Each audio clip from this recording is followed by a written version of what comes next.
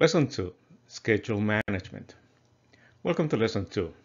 The learning objectives of these lessons are to understand the schedule management process, describe the steps to create a schedule, recognize the importance of the critical path, and explain the process to manage schedule changes.